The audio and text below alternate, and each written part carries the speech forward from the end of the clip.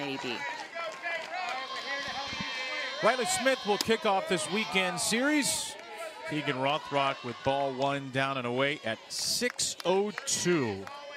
Drizzly night, little bit chilly as far as Gainesville goes on this Friday, March the 22nd. Kentucky looking for its first SEC win. Florida, which took 2 of 3 at Alabama, and a 1-1 count to the fifth-year left fielder Riley Smith. Florida with a throwback-looking white script, the cool orange and white pinstripe uniforms. There's the first of what we expect will be many swings and misses induced by Rothrock tonight. Gatorade National Player of the Year in high school, Keegan Rothrock. And she strikes out Smith, up and away, back-to-back whiffs. And if you didn't know what Keegan Rothrock was about, you find out 4 pitches in. And then the swing and miss heat map, when you look at Keegan Rothrock, she relies on that rise ball up in the zone. The exact pitch that she just struck out Riley Smith on is in that red area. That red area is a place that she gets by far the most swings and misses up in the zone. So here's a really fun matchup. Ball one to the aforementioned Aaron Koffel. Indiana native versus Indiana native.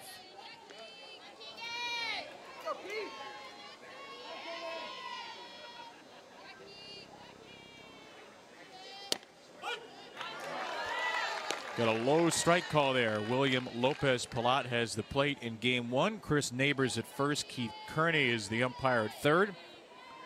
Aaron Koffel, the Kentucky RBI and home run record holder.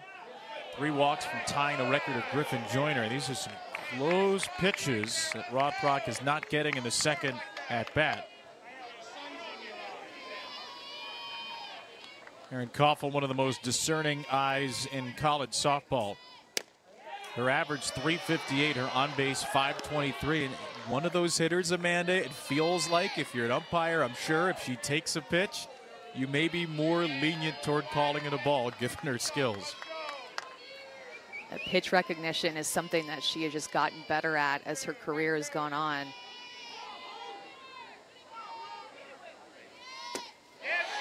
(3-1) is low. Koffel started to swing, and she did swing. She got almost all the way down to first before the strike call was applied from Chris Neighbors.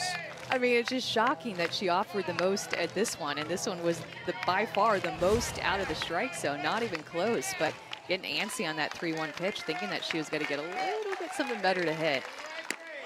And 3-2, she will go down looking. Just the third time Aaron Koffel has struck out this season. And check out this curveball. So we talked a lot about Rothrock's rise ball, but this is a curveball that just paints the outside corner. That curveball has the best velocity out of any of her pitches, between 68 and 72.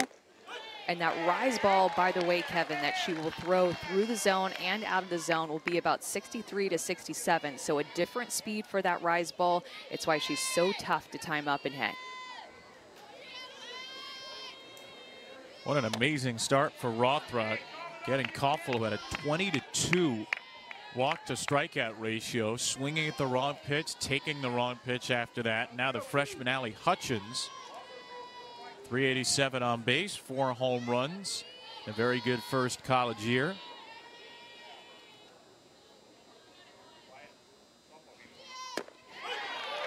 And a strike looking for Hutchins, 1-2.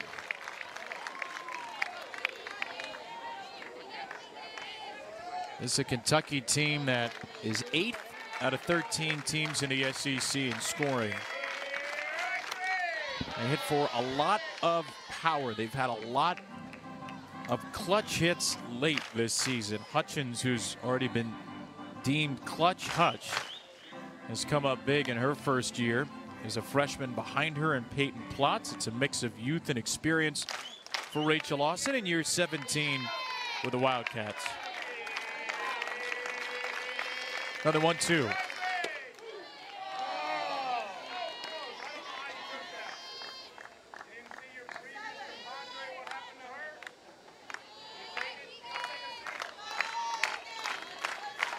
Rothrock, the freshman star, in search of a 1-2-3.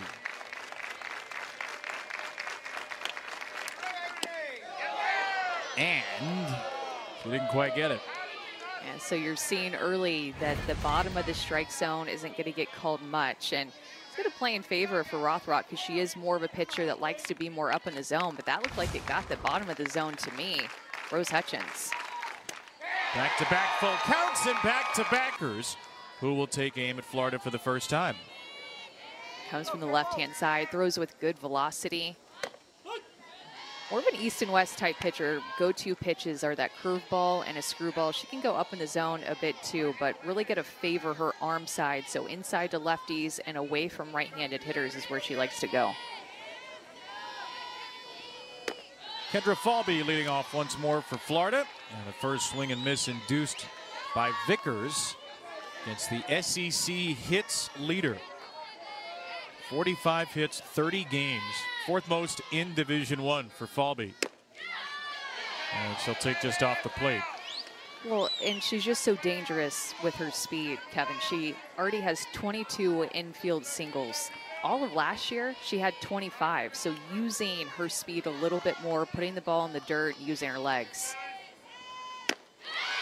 Down she goes here, though, and it's 4 strikeouts to start the game as Jaden Vickers opens her account with a K. A really good location. Look at how this pitch moves away and down from Kendra Falby. Gets her to chase that pitch about a ball off the plate and gets her out of a strike zone that Florida does not do very often. They're so picky, so patient at the plate. 53rd strikeout of the year, 55 innings. And ball 1 to Skylar Wallace. Every time Florida's number 17 is at the plate, you stop what you're doing and you watch, because the show can begin at any moment. Batting average 487. That is ridiculous. The on base is 630, 63% of the time. Little less than 2/3 she has reached bases here. 2-1 for Wallace here. And she could do everything, Amanda. There's no pitch that Skylar Wallace cannot hit. This is her batting line per pitch type this year. You'll notice she has a home run off of every pitch except for the drop ball. Wallace drills this one into right field. That ball cracked to the wall on a hop. Hit so hard that only a mere mortal wouldn't be able to turn that into a double. Skylar Wallace with a ringing extra base hit, her 10th double and 20th extra base hit of the year. Her exit speed, Tim Walton told us, the head coach at Florida, is sometimes 80 miles an hour. On time with this pitch, a little bit more elevated in the zone, and Skylar Wallace can handle up in the zone so well. And usually it's for extra bases. Slugging percentage of .949 just went up. And a third straight lefty to start for the Gators is Jocelyn Erickson. And I have a feeling that that's why Vickers got the start in this game. Florida has a lot of left-handed power hitters in their lineup. And I think Rachel Lawson looked at the numbers and liked the matchup. I think we both expected to see Stephanie Schoonover get the start for Kentucky. But because of all these lefties in the Florida lineup, I think Vickers, and especially with how she's performed this season as a transfer, getting the start here in game 1.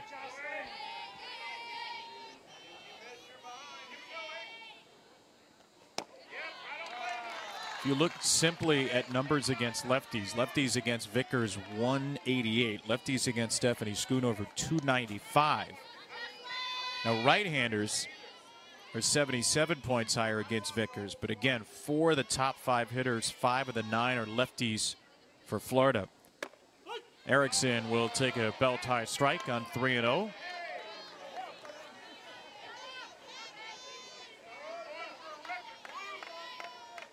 Jocelyn Erickson, one of the more impactful transfers in softball this season. Came from Oklahoma, won the national championship last year as a part-time player for the Sooners. But she was a top 10 recruit in the class of 2022, according to Extra Innings Softball. She's been a star in year 1 in Gainesville. 3-2, and Erickson punches it out of play. You know, I'll be honest, I expected Jocelyn Erickson to come in and make a big offensive contribution as Tim Walton is at his 19th season at the helm of Florida. But I think what has taken me by surprise, Kevin, is how talented she is defensively back behind the plate and the contribution she's made there. She's been, by certain metrics, as valuable as any defender in the country, and with a very young Florida staff too. Wallace with the lead at second. Another strikeout for Vickers at 2 in the opening inning. Falby and Erickson both go down. Vickers not looking like she has any fear in Gainesville, on the road, facing the Florida Gators. Calling pitches for Jaden right now. Grace Ballman, a former All-SEC pitcher at Kentucky, calling the pitches, calling the game for Vickers, who is down 3-0 in the count against Erickson, battled back for the K. And now the first right-handed batter of the inning, Corby Otis, to take strike one.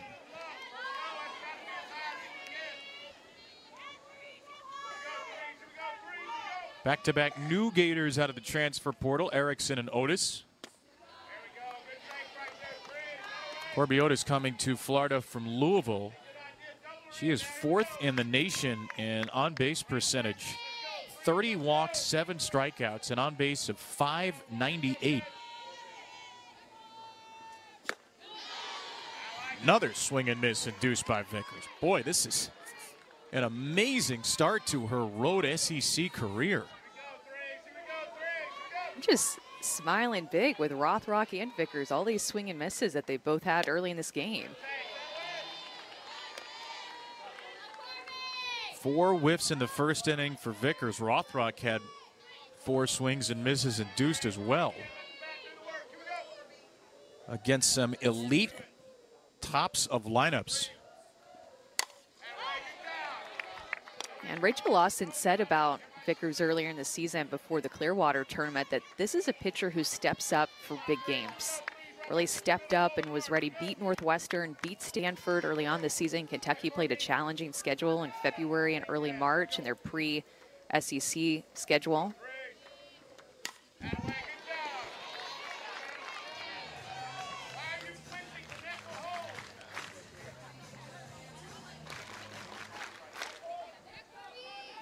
It's a Kentucky team that opened the season with 20 straight games away from home. They played in 4 tournaments.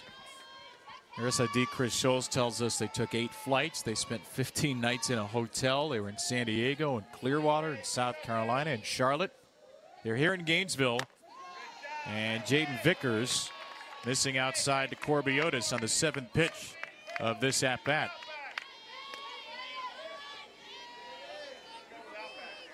Four years with the Rutgers Scarlet Knights. Her first in Kentucky, looking for a clean first in Gainesville, and Otis with a late punch to stay alive. The at-bat that Otis has put together here after a couple of strikeouts in this inning and fouling off some pitches. 9th pitch of the at-bat coming up.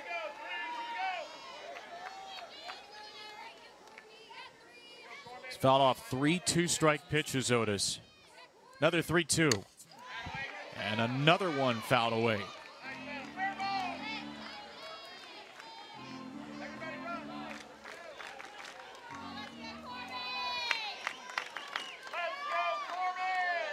Corby Otis, a hitter who takes in a lot of information, who is very analytically driven.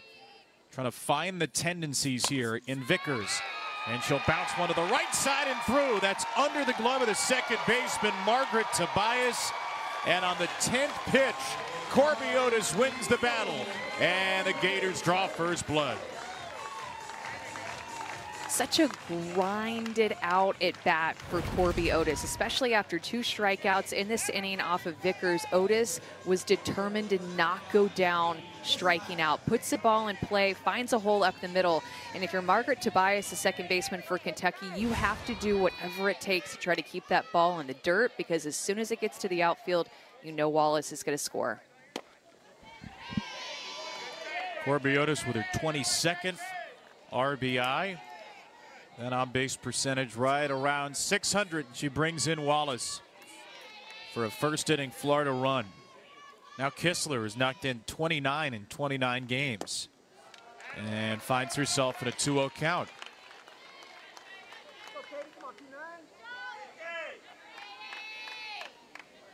In the best years of Tim Walton's teams, and there have been a lot of best years, this is the kind of thing his lineups tend to do. Now, his teams, Amanda, haven't always been among the nation's leaders in home runs, but typically what a good Florida team does is grind out at-bats and get on base by any means necessary.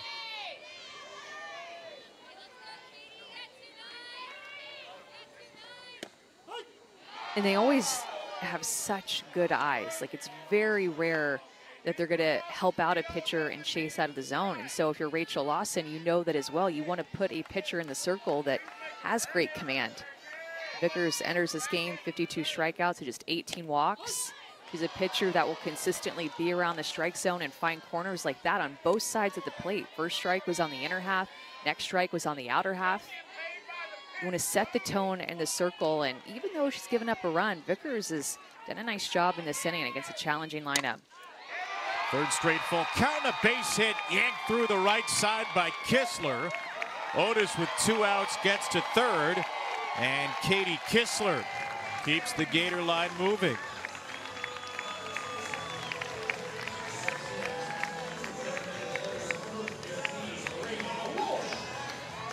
It's always, Kevin, so tough with 2 strikes. The RBIs with 2 strikes and 2 outs in this inning. Or, well, just 1 RBI with 2 outs in this inning. That runner sitting at third base, another opportunity for Florida to try to put more on the board with 2 outs. That 2-out scoring is so tough and deadly for a defense. Time is called now as the third base umpire. And after this brief delay, Jaden Vickers will throw to Reagan Walsh. Is that tough for a pitcher, Amanda, to have a 5-6 minute delay in the middle of an inning? I mean, I think in this instance, with Florida gaining momentum, it might have actually potentially been a good thing for Vickers. Catch your breath, kind of restart. Walsh, left field. That ball hit on a line right at Riley Smith. And so their team, Florida's top 5, nearly 15 wins above replacement. That's an all-encompassing metric, which factors in offense, defense, base running, and pitching. And what it means is that Florida's top 5, Amanda, is quite a bit more valuable than anybody else's top 5 in the game. Yeah, and so those top 5 would be the 4 that you saw on your screen that are new faces. So the 2 freshmen, the 2 transfers that were not on the roster last year, new faces on their team. And, of course, you add Skylar Wallace to that mix, who has one of the best WARs in the entire Division I softball. But see the teams that they're in front of with those top 5 players, a team like Tennessee, and, of course, everybody knows Oklahoma. And those top 5 players were Tiare Jennings, Jada Coleman, Alyssa Brito, Sydney Sanders, and Ella Parker. So, those top 5 players can hang with some big dogs in Division I softball and have made a name for themselves and a huge impact for this Florida team. Tim Walton had to build this pitching staff back from scratch as the freshmen Rothrock and Brown have thrown most of the innings. Grade 2 here for the Kentucky freshman Peyton Plotz. All the experience, the pitching staff for Florida went out the window after what was a disappointing year by their standards last season. Lost in regionals, Palo Alto Regional to Stanford. Finished 7th in the SEC.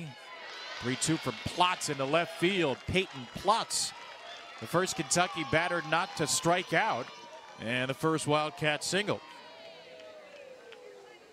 Well, freshman on freshman here, and you see the pitch location. This is one of the few misses that she's had so far. This is more on the plate, about a ball on the plate, and Plotz is just able to get her barrel inside to that pitch and rip it to the left side. After 3 strikeouts or striking out the side in the first inning, you love the way that the freshman leads off the inning with a hit. Kentucky will bring in an early pinch runner at second base. Or first base, beg your pardon, for Peyton Plotz. Emery Donaldson, Kentucky's number 99, will take over at first base. Klotz, of course, can re-enter and will for her next at-bat in all likelihood.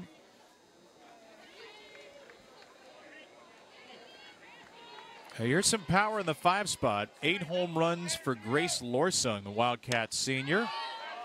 And a big swing on the first pitch will stay on the infield. The shortstop, Skylar Wallace.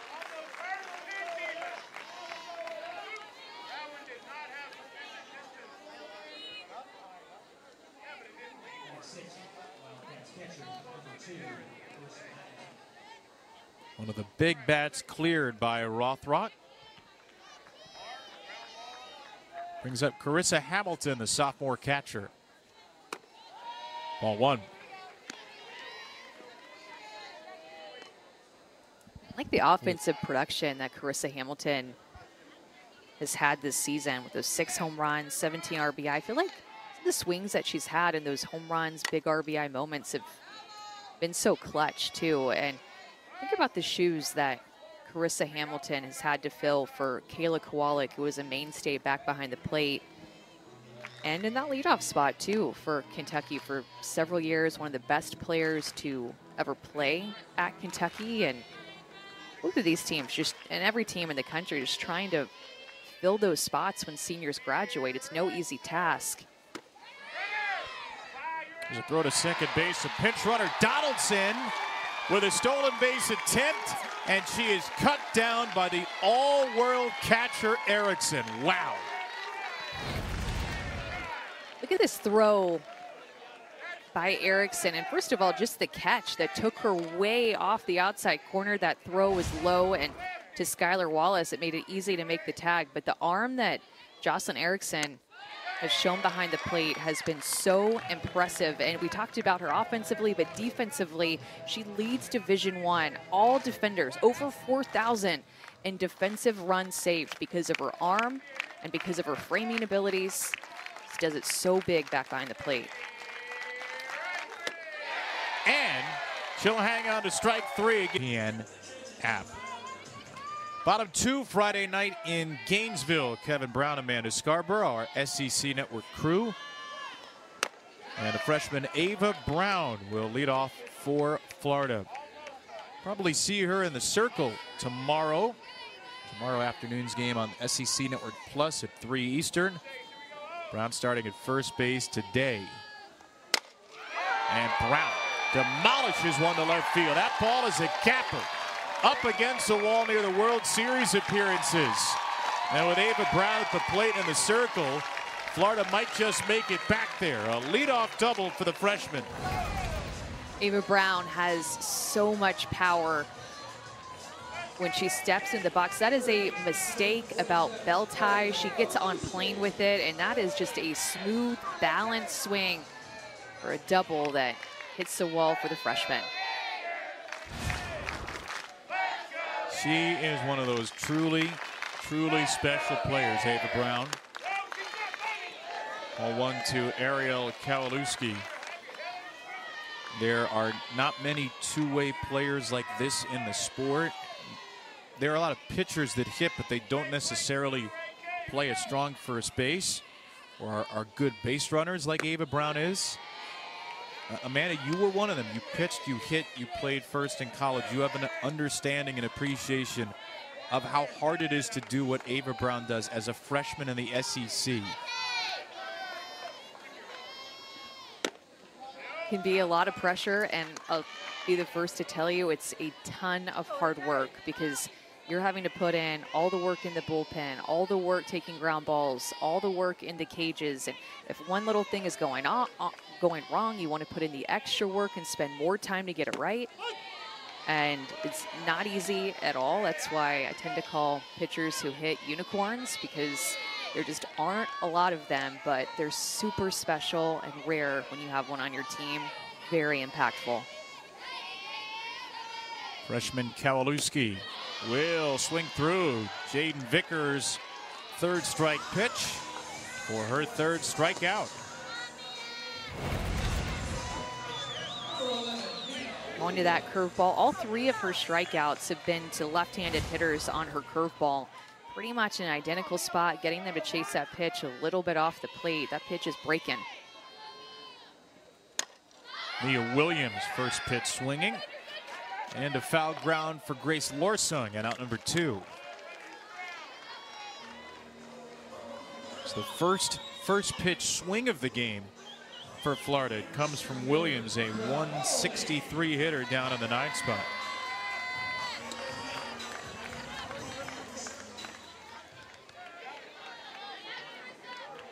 So one time through the lineup for Vickers.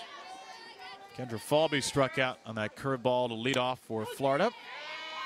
That pitch has some dynamic late break. Jaden Vickers' career numbers were not great at Rutgers. 4 years with the Scarlet Knights. ERA was in the 5s in her career.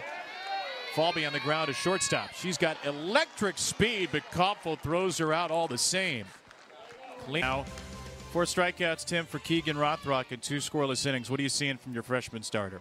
Yeah, she's done a good job. She's thrown, looks like all 4 of her pitches for a strike, changing speeds pretty well. And I think with the exception of the base hit to left field, looks like her location's pretty good too. She's got, she's got the ability to do a lot of things with the ball. Got a real talent. Coach, and wanted to talk to you about Erickson back behind the plate, her defensive skills. What makes her such a special defender?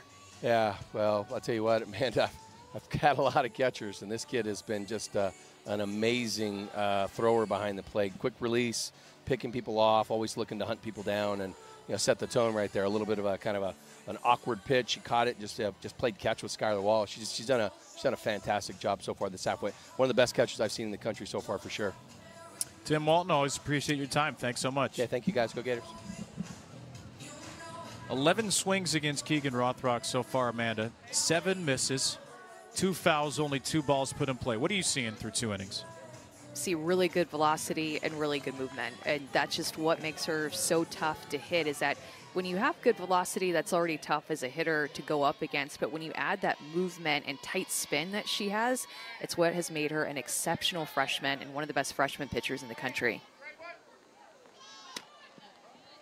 Getting a little more drizzly in Gainesville as she misses ball 1 to Jenna Blanton.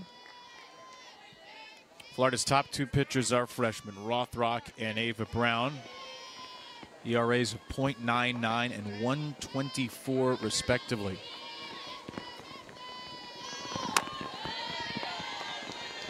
Just gonna have to deal with throwing with a wet softball too. You can hear that rain coming down and hitting our microphones. Coming down, seems like a little bit harder now.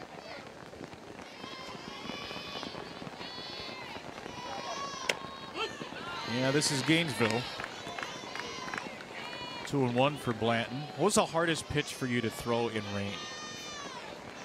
To me, it was my drop ball, because it's already going to fall out of your hand a little bit versus a rise ball. You can get more underneath it and kind of guide and push the ball up as much as you don't want to do that as a pitcher. Normally, sometimes you're left with doing that when you're throwing in rainy conditions, but when your hand is going more underneath the ball, away from gravity, as opposed to a drop ball, which goes into gravity, just a little bit tougher to control that drop ball when it was raining.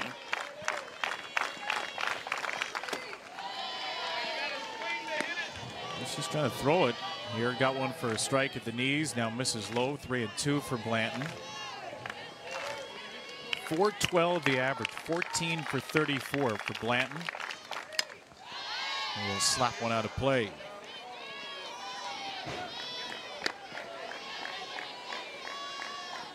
Jenna Blanton, Margaret Tobias, Lauren Borzilleri, 2 juniors and a sophomore for Kentucky, which has a hit and nothing else against Keegan Rothrock. 3-2.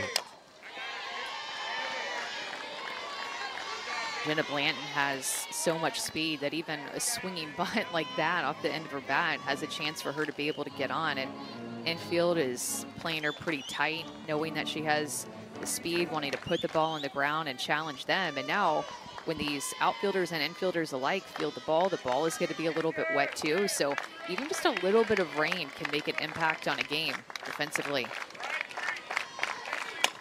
8 pitch to Blanton and a ground ball right through that drawn in infield. Respect the speed of Blanton, play in, and she'll knock it by you for a leadoff single.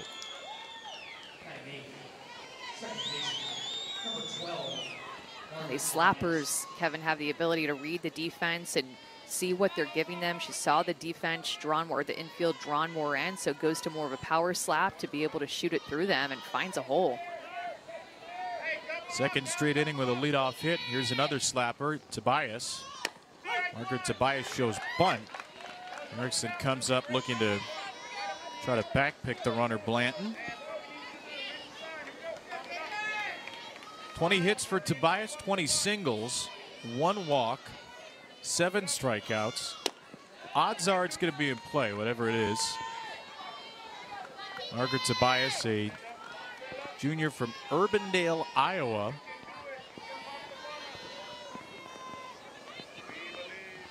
She's not the only good athlete from that area playing women's sports right now.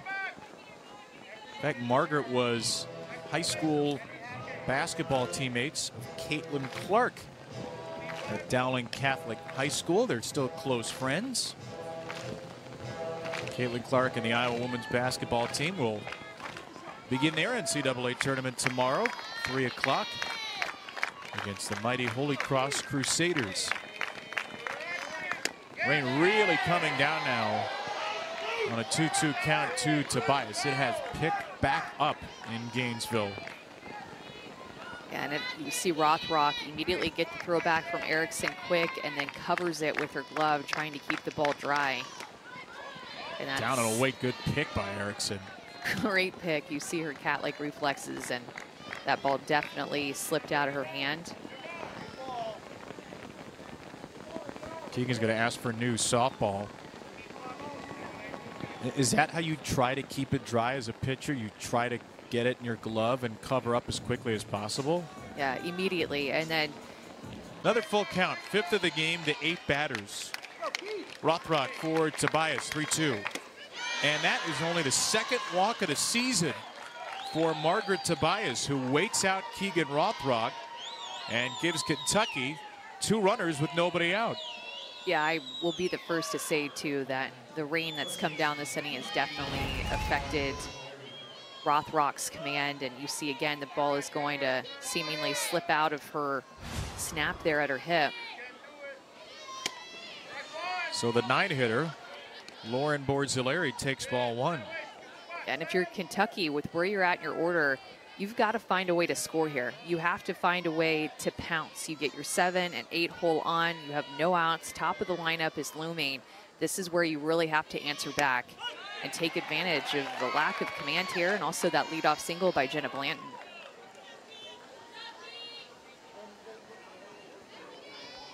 A lot of teams would construct the lineup to have a slapper in the 9 spot. Kentucky goes slapper 7-8, and the right-handed batting Borzilleri. Not a big bunter, but she will square here.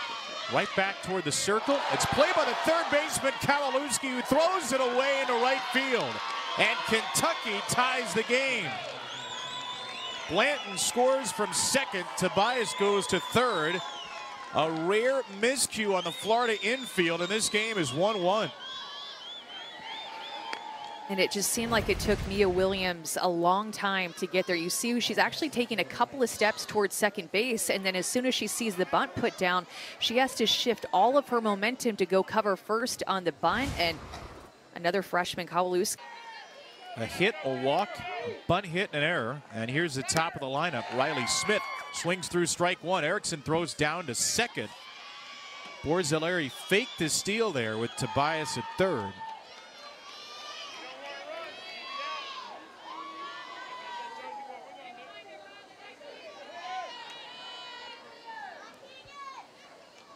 Kentucky trying to add an element of chaos into this game. Smith will bunt again. This one spins the wrong way for the Wildcats.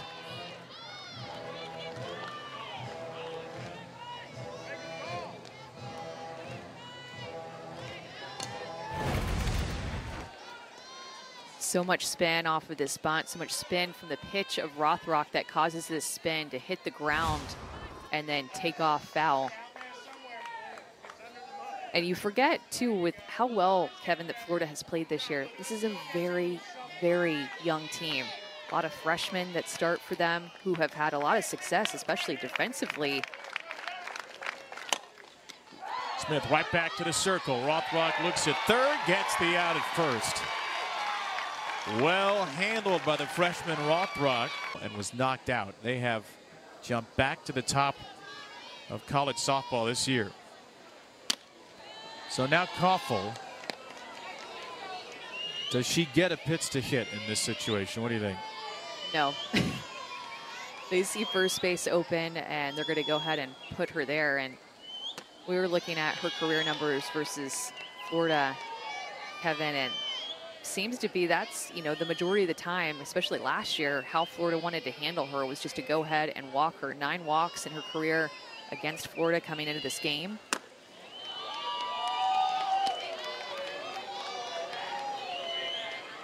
She's only 4 for 18 career against Florida, but her on-base percentage is north of 500 because of all the walks.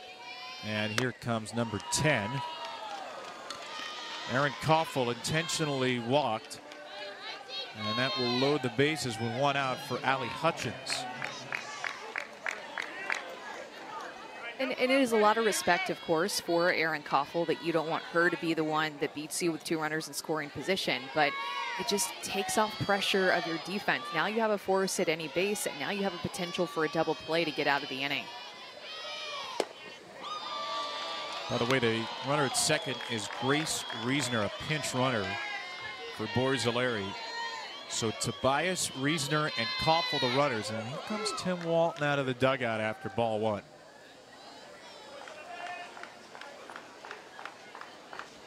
Little bit. It's still just, I can tell with her release, she doesn't really feel like she has a good grip on the ball, kind of guiding where these pitches are going, not trusting as if it was a dry ball. That is not close. And Rothrock is a pitch away from walking in a run.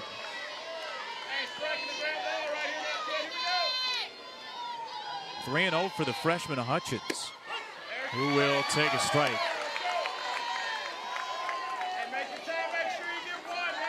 I'm Allie Hutchins.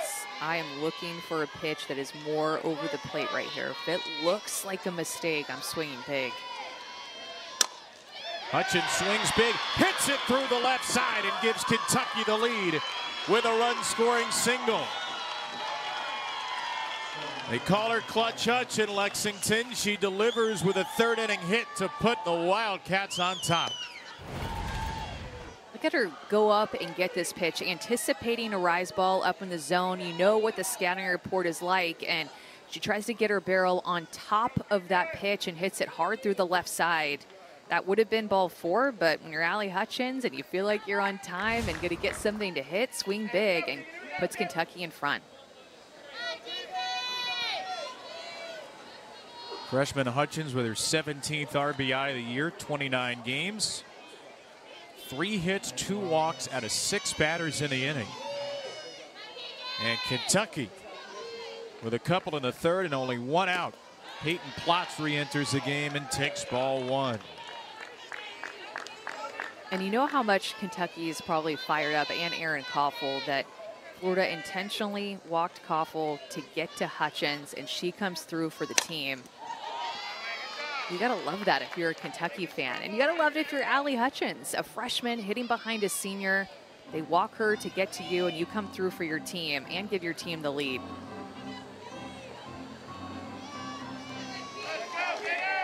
Made a lot of the freshmen on Florida, and there's been a lot made of them nationally. Kentucky has freshmen in the 3 and 4 spots in Hutchins and Plotz. They each have a hit in the game, and now Peyton looking for a second. Out of play 1 and 2.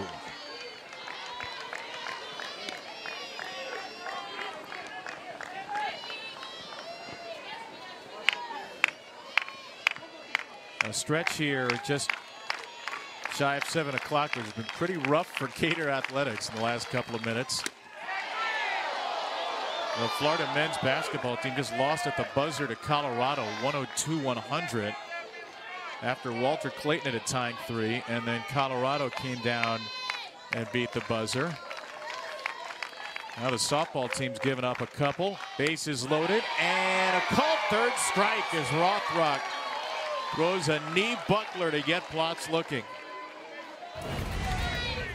So surprised she did not take a swing at this one. Look at it. Miss more over the plate.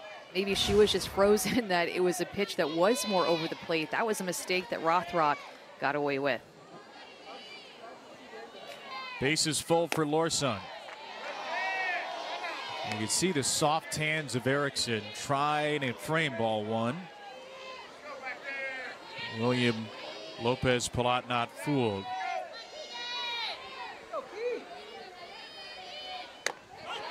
Strike 1.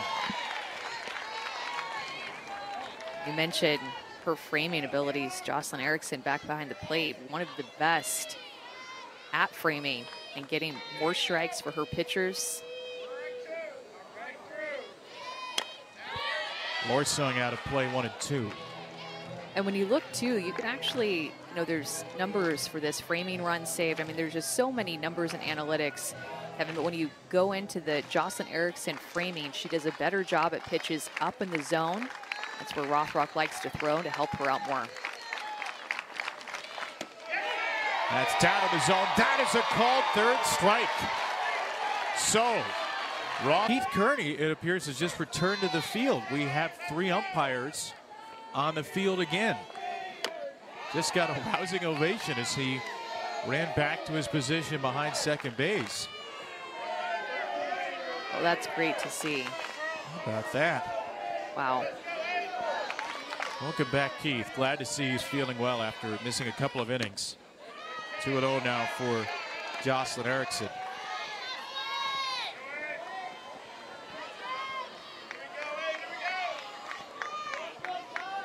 So we're back to a 3-man crew.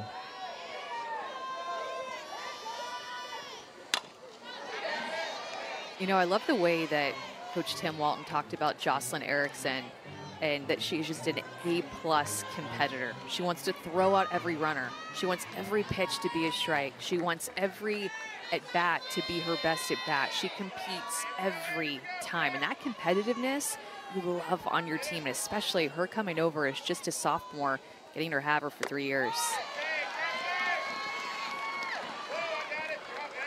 Asked him when he saw her first, he said it was around 7th or 8th grade, and he said, I watched her play way more than I wanted to because she was so good you just thought, well, she's going to Oklahoma.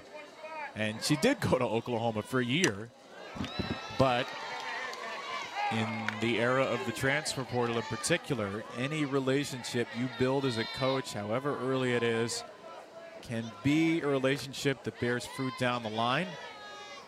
Jocelyn Erickson in a battle for playing time at Oklahoma, as most players are. Gets here to Gainesville, immediately into the middle of the lineup. And a huge difference maker for Florida. I've already seen her throw out a runner today. 3-2. Wallace is the runner at first. Wallace on the run. Erickson knocks it out of play, and will do it again. When she's getting a catch, and Oklahoma has a catcher by the name of Kenzie Hansen, who they have heard of her, one of the best catchers in the country, and a senior, and she's been back behind the plate since she stepped on campus at OU. And so Jocelyn Erickson, I'm sure, wanted to get some time back behind the plate, wanted to be more of a player that is in and out of the everyday lineup, and now she's the backstop and one of the best defenders in the country and sits right there in the 3 spot in the order. Wallace going again. This pitch is up and away. Jocelyn Erickson has the first Florida walk, and the Gators have the first 2 on in the 3rd.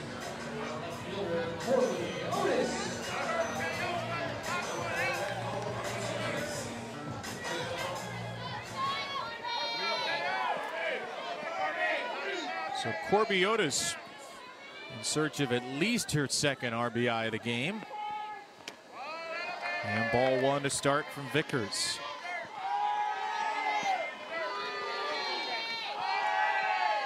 All 3 batters in the inning have started 1-0.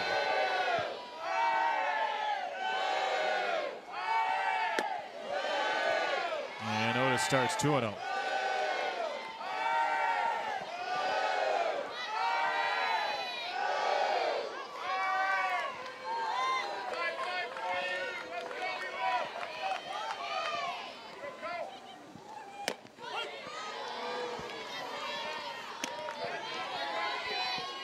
Jaden Vickers just 4 first pitch strikes out of 13 batters in the game. High pitch count for both pitchers. 67 through 3 for Rothrock. That's the 58th for Vickers. Down the line and out of play up on the berm and right. First, she had that really long at bat back in the first inning when there were 2 outs, a couple of strikeouts in the inning, and Corby Otis just battled, grinded out, and at bat ended up in a 2-out single, a 2-out RBI. Not easy to put away. Saw 10 pitches her first at bat. Here comes the 5th in this one. And it's just above the dirt.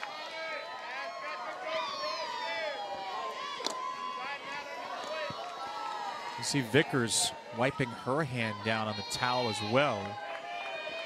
Barely raining right now. It's still enough to throw off a pitcher. Her 60th pitch. Otis drills it up the middle. A base hit for Otis. Wallace will round third and come in standing. 2 at-bats and 2 run-scoring singles for Corby Otis. Skylar Wallace has scored 46 runs this season, and Corby Otis has now driven her in twice in this game, and let her go down and get this pitch. Changes her posture to be able to get her barrel down to that pitch. Not a bad pitch by Vickers, but just a good swing by Otis, who has had a couple of quality at-bats and key moments for Florida. Will stand in.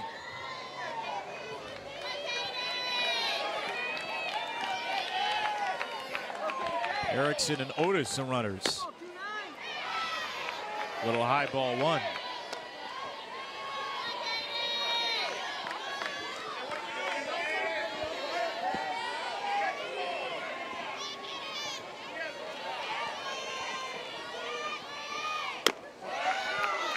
How do you keep your composure against a lineup like this, Amanda? Well, that's what I was about to say, is that Florida has such good eyes. So it really challenges you to keep your composure, to work centimeters or inches to find the spots to get a called strike or get a swing and miss, or just even get a strike like that to get yourself back into the count.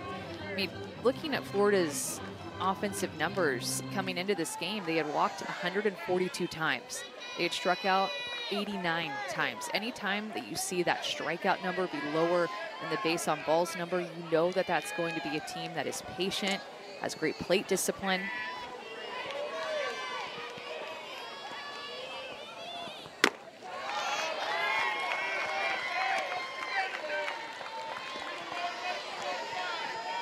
And I think Vickers too has fallen behind all 4 hitters now in the inning. You see confident takes from them. They're always so sure when they take pitches of what they're seeing.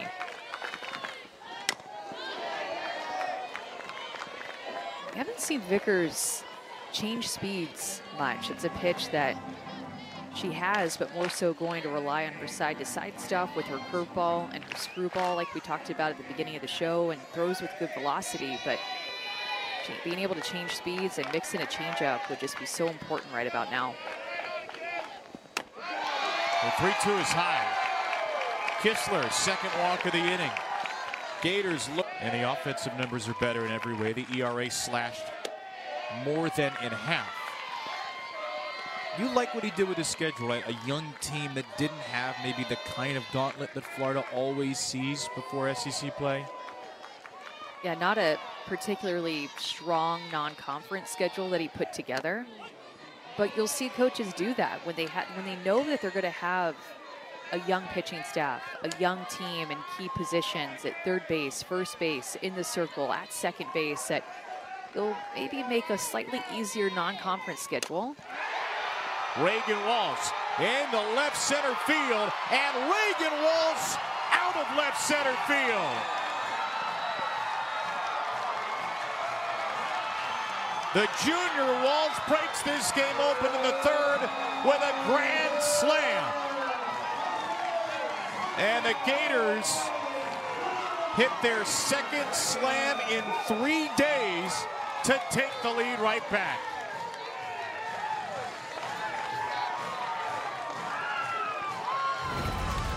Look how confident this swing is by Reagan Walsh. She just unleashes, thinking that she's going to get the inner half. She did. She is on time, gets her barrel there. It's about belt high. This is a player that hit 8 home runs all of last season, and now she already has 11. The 6-hole hitter for Florida with the grand slam. Let's break this thing open. The third extra base hit of the game for Florida. It's Reagan Walsh. 11 homers, 35 driven in 31 games. That is not bad for a 6-hitter. Ava Brown now off the end of her bat, and there's the first out on a pop out to Tobias.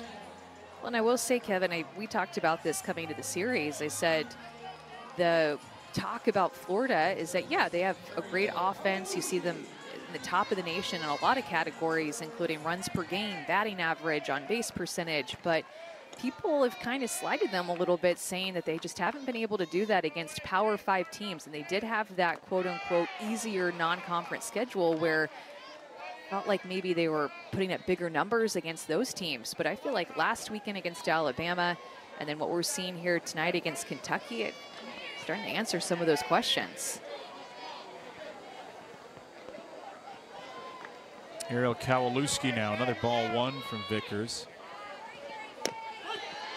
Now, how good do you feel that this offense is? And I guess the logical follow-up is, how good can it be in 2 months?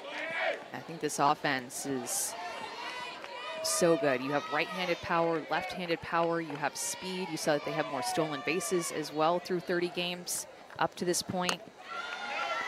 And I like their mix of having freshmen in there that are a little naive, and you don't have as much information on them as some juniors and seniors or even sophomores who have been around a while. A little naive, not maybe feeling as much pressure as an upperclassman who has expectations. Kowalewski into right field. Cowabunga! 2 home runs in the inning, and the Gators are destroying Jordan Vickers here in the third. It is 7-2 on the freshman's 4th home run of the season.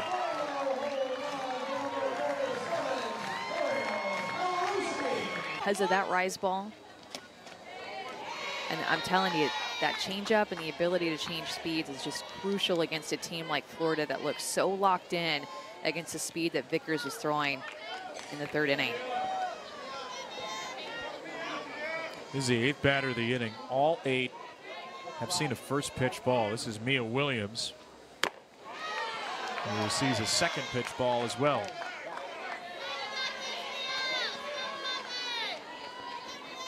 Six runs in the inning, 4 hits, 2 homers, 2 walks. The only out, an Ava Brown pop out.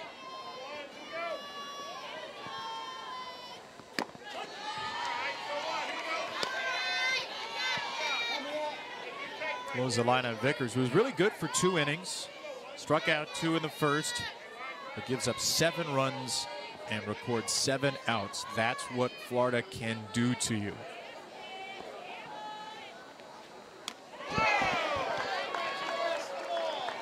It's just such professional at bats, Kevin. I think that's the best word for it whenever you're... More a couple of days ago anyway, so if he lied, blame him. Let's play softball. What do you say?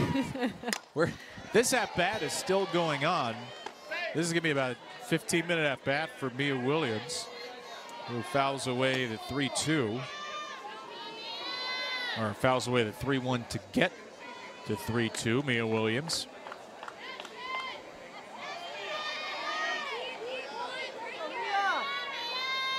Regular second base starter this year.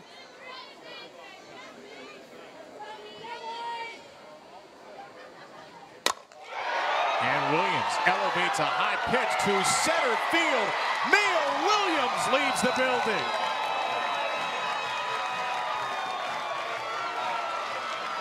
The freshman hitting just 163. Torpedoes her second home run in college.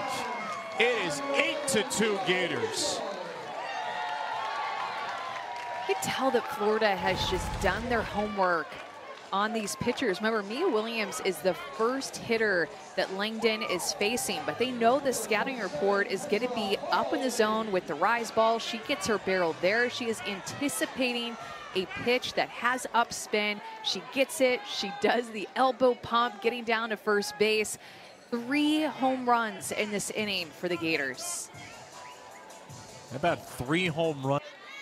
Electric players to watch in the NBA in his time. Lottery pick out of Florida.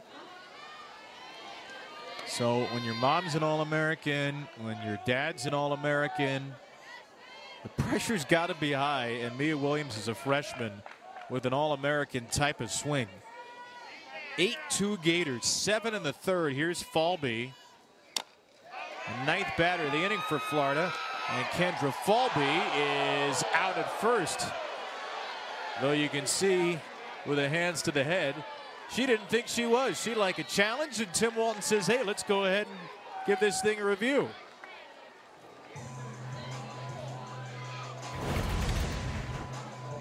Go from the home runs to then the infield single power and speed from Falby. And it looked like her foot got there before the ball.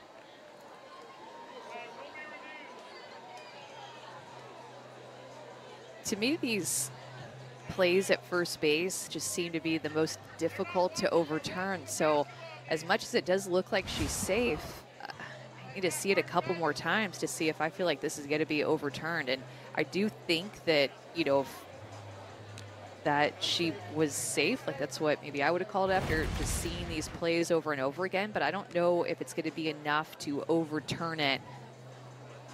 That to me is the best angle that looks like you should overturn it, but the one on the that's more on the side makes it a little bit tougher to overturn this call. When does the foot hit the bag? Right there. See, I think that looks like a definitive angle, that one, and there it is. And what they look for too, though, Kevin, you have to get so specific, and of course she has great speed, is the bag compressing down. So it's not just her cleat getting to the bag. They look for the foot compressing down on the base. And I think that one angle, it did look like she was safe. So going to be overturned, and her speed is going to go for another infield single this year. Now, every batter in the inning besides Ava Brown has reached. Don't feel bad for Ava. She had a double in the second. So every Gator has reached base. And the team's had 19 total plate appearances. That's the first pitch strike of the inning. It came to the 10th batter, Wallace, who started this whole menagerie of offense with a single to center. Falby, elite runner at first, and Wallace is plunked. Shake out the right arm as Skylar Wallace reaches base for the 3rd time on a hit by pitch. Have to try to be so careful when you're trying to work the inside corner against a hitter like Wallace. You don't want to leave it out over the plate. They're working too far off of the plate hitter.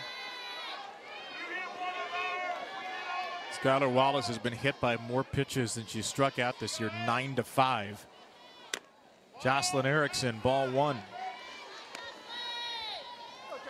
Kentucky came into the game with a 2.92 ERA. That's last in the SEC, 82nd nationally. It's not a bad number, but in this conference, we can just quote Rachel Lawson. Rachel told us yesterday, if you have a flaw, you can't just have a bad weekend in the SEC. It's unforgiving. If you have a flaw, it gets exposed every single weekend. And Kentucky's pitching staff has been exposed, particularly in this 3rd inning.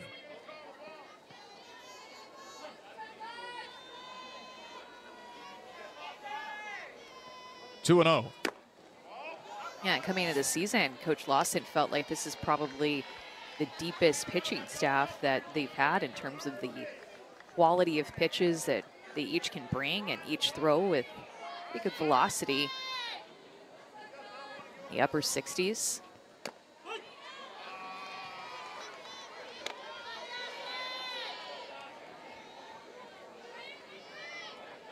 Erickson, 2 7-pitch plate appearances. First inning strikeout and a walk here in the third. The 11th batter of the inning. And a tight take, ball 4. Her second walk of the inning. Falby to third. Wallace to second. Bases loaded for Otis.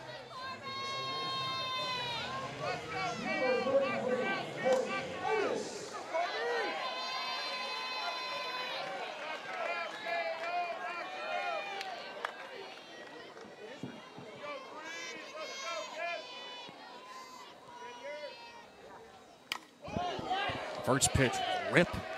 Corby Otis. I was thinking about, Kevin, from a big picture standpoint, the strength of the SEC top to bottom this year. And when I think about why the SEC has gotten stronger, I see great freshman classes the past couple of years, but I also see a lot of transfers that come to the SEC, or transfers that transfer within the SEC and don't leave the conference, i.e. someone like a Bree Ellis, who was the SEC Freshman of the Year, went from Auburn to Arkansas.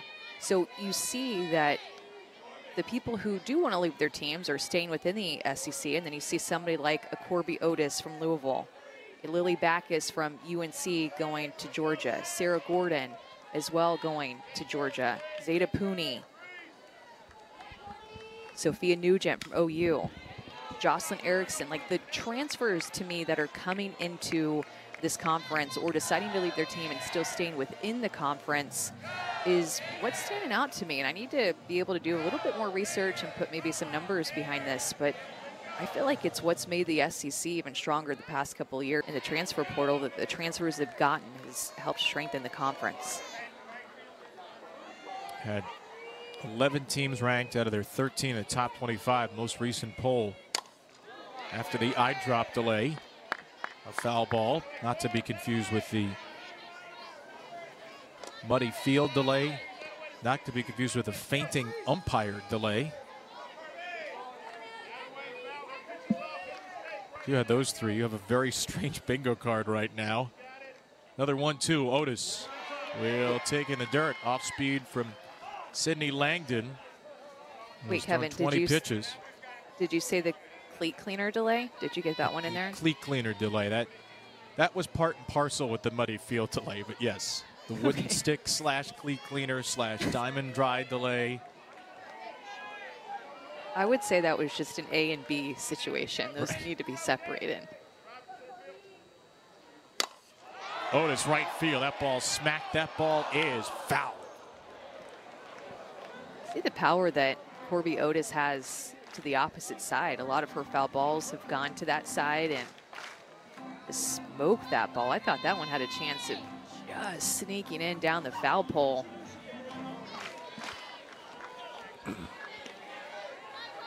This inning started at 7:03. How about this by our graphics team? Not the third inning, the bottom of the third. We're 35 minutes in. There's been one out. Florida 6 for 7, a couple of walks, hit batter. Otis takes. Hamilton tried to frame it. It's ball 3, just a hair or two low.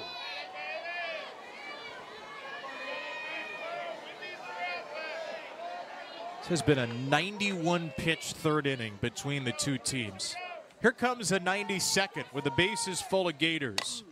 Otis, ground ball through the left side, another base hit. Falby is in, the ball bobbled out and left by Smith. That allows Wallace to score without a throw. It's 10-2 Florida. It's a 9-run third inning and counting. It's just been from bad to worse for Kentucky and from good to better for Florida. Finding around and then some. Katie Kistler is the 13th batter of the inning for Florida. The Gators have seen 12 or 11 of the 12 reach so far. 9 have scored. So the inning has featured 3 walks, a hit batter, 4 singles, and 3 home runs. Walsh, Kowalewski, and Williams in the 6, 8, and 9 spots have all gone deep. Kistler, one of the walks in the inning. And Kistler takes strike 2 from Lacatena.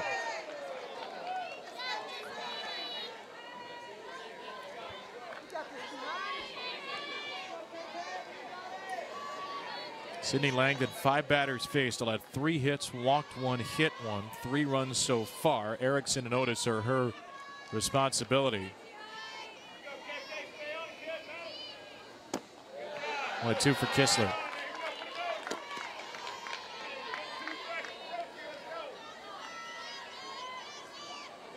Been an increased power year for Kistler. It's moved up to the number 5 spot for the first time this year, the last 4 games. Senior from Orange Park.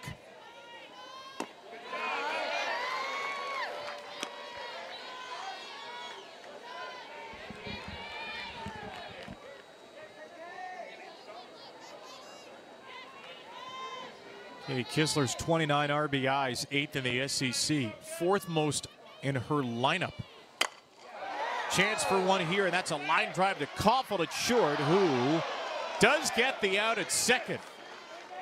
History, just an odd game, Rachel. A cleat cleaning, an umpire delay, a lot of stuff going on. What did you make of your pitchers and their tough time in the 3rd inning against these Florida bats? You know, we did well. Jaden did a great job up until that. And then, we just weren't finding the zone, and we put too many pitches on the white. And when you do that against a great team like this, they're going to capitalize. And, Coach, first time seeing Keegan Rothrock in the circle. What have you seen out of her? Well, I've never seen her live, believe it or not, even though out on the recruiting trail. I didn't realize how spinny her rise ball is. It's almost a little bit off speed. And then she couples it with that hard drop ball that she comes in low with. But I think from a timing perspective, she really creates a mismatch balance-wise. She's a very good pitcher. Rachel, thanks for hopping on. Best of luck the rest of the weekend. All right, thank you. Rachel Lawson at Kentucky. You're 17 years. I don't know how many hour-long innings she's been a part of. 97 total pitches thrown in that 3rd inning.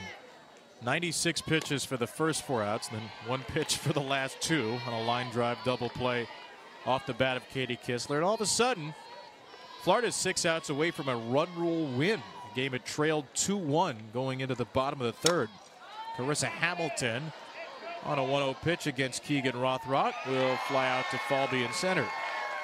Well, and you never know how a freshman is going to respond after a long offensive inning like that. A lot of sitting around, and Keegan Rothrock, it feels like it's been forever since we've seen her pitch a pitch, and love to see her go out and get the leadoff hitter out right away.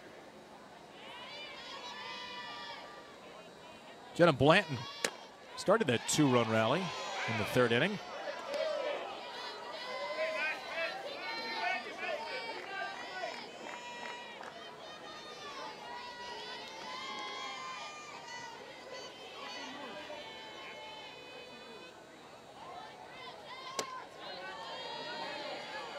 What's the biggest challenge, Amanda, after what was about a 40-minute delay in between pitches for Rothrock? I know you take the 9 runs, but just in terms of your timing on the mound, what's the biggest challenge? Finding that timing and that rhythm again. And 2, just emotionally, you get so amped up. Your adrenaline is so high to start the game. And so there's a part of that after you sit for 30, 45 minutes that, of course, that starts to go down again. And you have to find a way mentally to get to that spot again to be your very best, and not just be the 70% version of you, but still to raise to the level of you being your best self, knowing that you're 6 outs away from winning, and you don't want Kentucky to get back into this game. Right back to Rothrock. Squirrels under her legs. And Blanton is safe at first without a throw.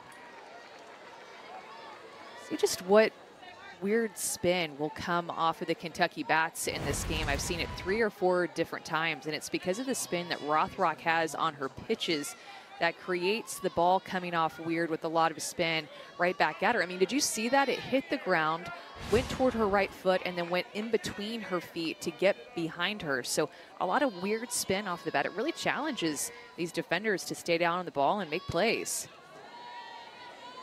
It's a base hit right through the wickets for Blanton. So 2 for 2 night for her, and runner aboard for Margaret Tobias.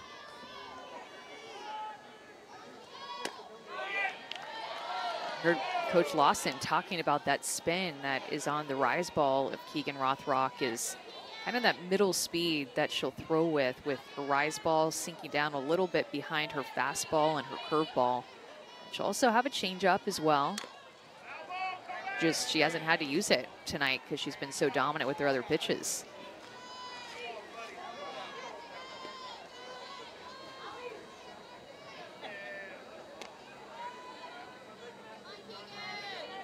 Somebody, you know, you watch her pitch as a freshman. She's never too high. She's never too low. She has that poker face about her in the circle that you just can't tell what's affecting her, for better or for worse. Like even that pitch right there could have a tendency to frustrate a pitcher or show a little body language or just being upset. But I mean, if you just watched her and not watched the umpire, you would think maybe she got that call, maybe she didn't. She always looks exactly the same. Her mom's a pitching coach. Tim Walton telling us that Keegan was very well coached and likes to coach. She works with little kids. Keegan, she will give pitching lessons. So she has a coach's mindset as just a college freshman. 3-2. Off the end of the bat for Tobias. It's lifted out of play. And I thought this was great. Her mom, Laura, said that she broke a lot of things in the backyard. She would pitch in the backyard to her dad all the time, and she was wild and fast. She broke their fence. She broke their neighbor's fence. She broke a window. So didn't always have the command that she has now, but has just been such a hard worker. And as you mentioned, her mom giving pitching lessons, but also working with other people as well. Left side knocked down to third by Kowalewski. No play at first. It's been a hard evening on the Florida infield to handle some weird ground balls. That one at the third baseman, Kowalewski, who was drawn in, couldn't field it cleanly, and Kentucky puts 2 on.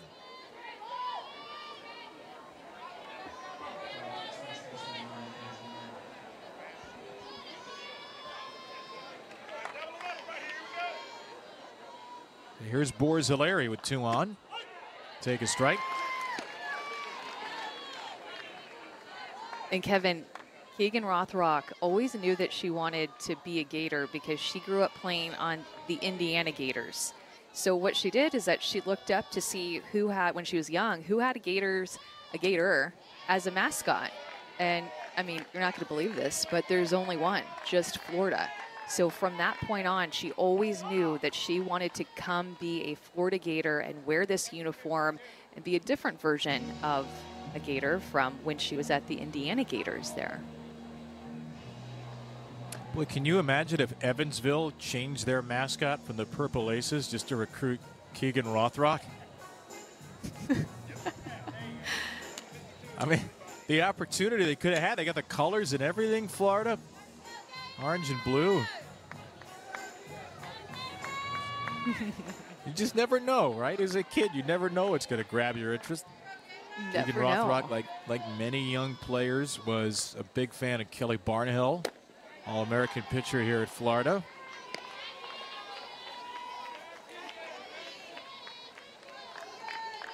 A little bit of trouble here in the 4th inning. Blanton with a hit. Tobias reaches in an error against Kowalewski's second error of the game on the third baseman, and now 2-2 on Borzilleri. The 7, 8, 9 hitters have been on base all 5 times. Not technically reached safely because of the E5, but they've made it on base all 5 times. And Kentucky trying to chip back away after giving up 9 in the bottom of the 3rd. 2-2 for Borzilleri. And a fly ball lifted out of play. You're going to think I'm joking when I say this, but the Auburn A&M game is in the bottom of the 4th inning, and they started an hour after us. I do not think you're joking. I feel quite sincere that you're telling the truth.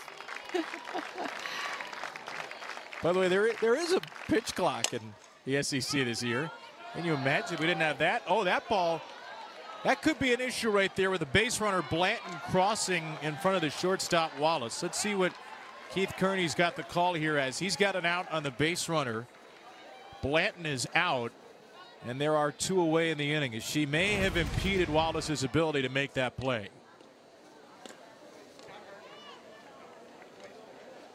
That's a good call, but we've also seen this at times get reviewed and go from potentially being runner interference to defensive obstruction. But I think that this one will stay as is and no challenge.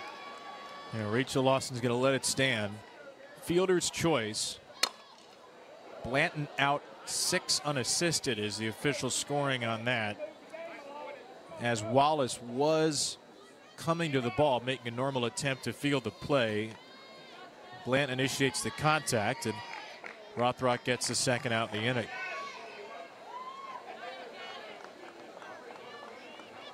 So Riley Smith batting for a 3rd time in 4 innings.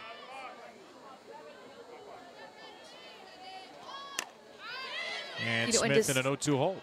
And despite being down by 8 runs, of course, always feel like you can come back, always feel like you can get back into the game. But what you start to use these at-bats and these potentially last couple of innings for is to see Rothrock, to have longer at-bats, to work her pitch count up, knowing that this is a series, likely that you're going to see her again, to be better the next time that you face her.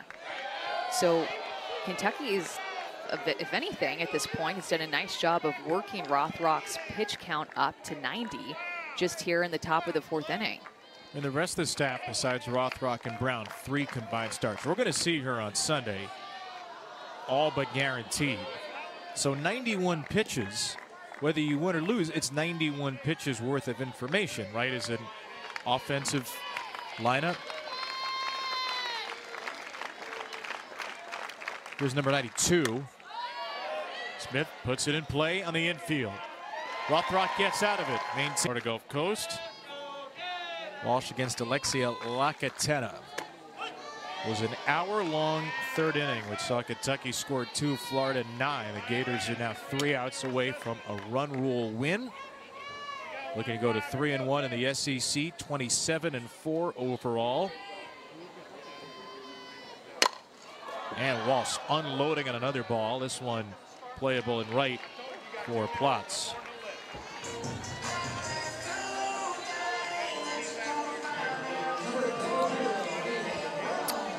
New addition for Florida this year, Francesca Neo, who worked for us for a long time as an analyst calling games. Terrific former Gator. Grace Baldwin has been added to the Kentucky staff as well. And this is one of the significant changes in softball, the addition of a 3rd full-time assistant coach. You can see some of the other big names, including Daniel Gibson here in the Arkansas, and another one of our former teammates here at ESPN, the great Caleb Rose at Alabama. Long overdue for the sport. And where do you think this most benefits student athletes? Attention at practice, but when you have played at a university and you are all about the university, the softball part of it, the culture part of it, and you were just an impactful player, somebody like Anea, somebody like Bro, somebody like Valley View at Oklahoma. I mean, the list of those players that are going back to their alma maters and coaching is just star-studded, right? But you have that competitiveness that bleeds into the rest of the team. I've seen it with Alabama and the impact that Caleb Bro has made with them. I've seen it with Francesca Anea and the impact that she has made with the Florida Gators. I mean, you just love having somebody around your program that has been there, done that, in that uniform. And also there's a part of it too that you have a female on your coaching staff. She's a mom. Same thing with Caleb Bro. There's just a different part of it that gets to bleed off to the rest of your team as they have another role model to look up to that they get to see every single day.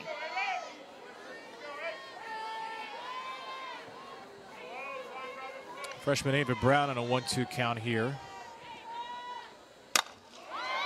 Ava Brown right side. That ball hangs up for Plotz as well.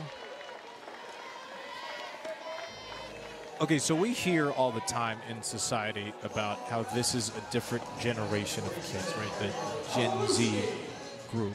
You are around a lot of younger players in your work as a pitching coach. How much does a school's tradition or history mean to the typical high school player, the typical kid who wants to go to Florida or Kentucky? what does it mean to them to have somebody who's been at that school and excelled at that school if it's 10, 12, 15 years before they get there?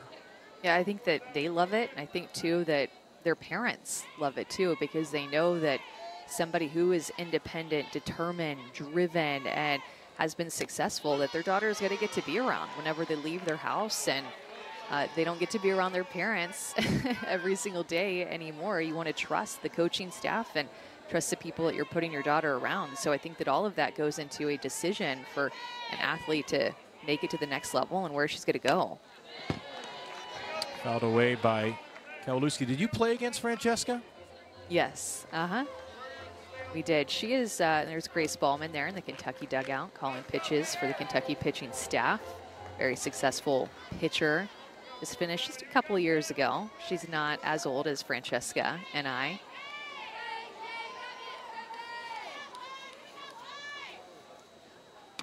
Was it 08 World Series, you guys? Your teams played against each other? Yeah, we played each other in the 2007 Super Regional in College Station. I think she was a freshman at that point, and we faced each other in 2008 at the World Series. 61 home runs, three-time All-American, in addition to the Florida staff. An elite statistical start for Florida. And they're going to have to get through Aaron Koffel and the 2-3-4 Kentucky hitters looking for another run rule victory.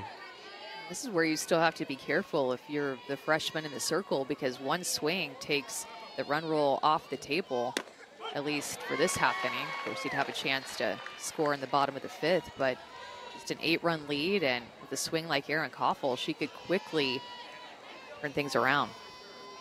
One swing from the player who is often their one swinger. 13th in the country in home runs. This is a ground ball to short. Wallace, a deep pick, and the throw to first for the out. Great angle she took on that ground ball. Her footwork over the past couple of years at shortstop has gotten significantly better. Worked hard with Tim Walton. You see the angle that she took, her continue to move her feet and make that strong throw. So Koffel 0 for 2 of the walk.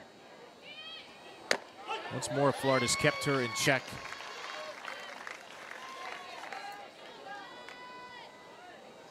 Kentucky did take the lead with a 2-run third. Second came home on Allie Hutchins' single. Bases were loaded with 1 out in that situation. And then Rothrock struck out Plotz and Lorson to strand the bases loaded.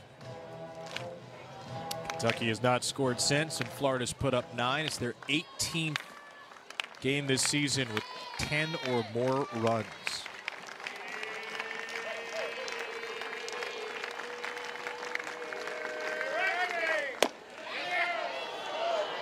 I think that you've seen Florida, too, in this game just handle up in the zone against the Kentucky pitchers extremely well and hit it for power. You saw Lakatena come in, who was more down in the zone, the third pitcher that Florida saw in this game, and looked pretty good. But Florida clearly had a plan to be able to look for pitches that were up in the zone with the rise ball and handled it well. And we were looking at numbers coming into this series, Kevin. You and I were texting about it. How does Florida handle a rise ball? And as a team, they hit for the 7th best slugging percentage off of a rise ball. So they handle it well and can hit for power, and I think that's what we've seen in this game. 3 home runs in a 13-pitch span back in the 3rd inning. 100th pitch of the game from Rothrock is off the plate. 2-2 for Hutchins. By the way, Avery Gels has come into play first, and Reagan Walsh over to third. Kowalewski replaced.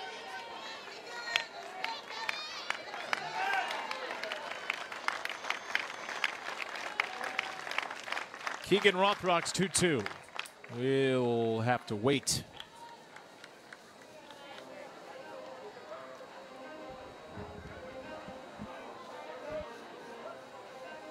If you're waiting for Florida LSU baseball, we will get you there.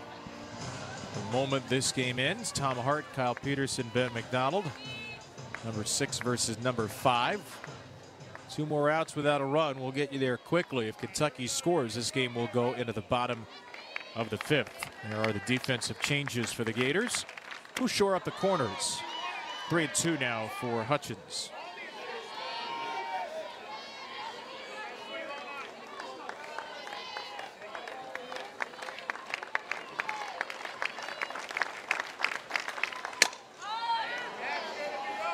Right field, this is Katie Kistler. And that could be the penultimate out.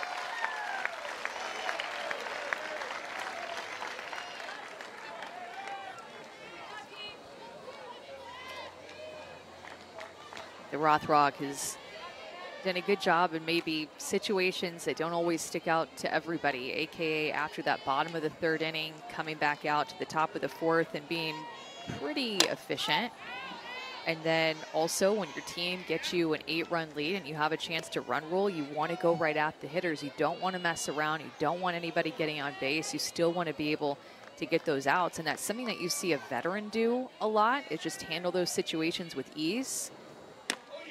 But you don't always see it from a freshman. So just seeing different strengths of Rothrock at just such a young age, not just with her pitch velocity and her spin, but just with the way that she's handled different situations in this game. 0-2 is just outside to Peyton Plotz.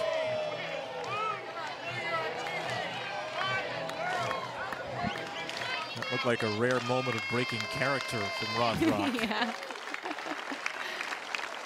1 out away from a 5-inning complete game, and Plotz stays alive.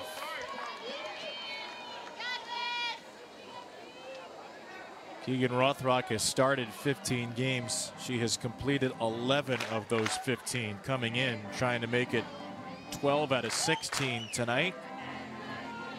5 hits, 2 runs, 1 earned. She's walked 2, struck out 6. Started this game with a statement, striking out Smith, the almost unstrikeoutable Koffel, and Hutchins in order in the first.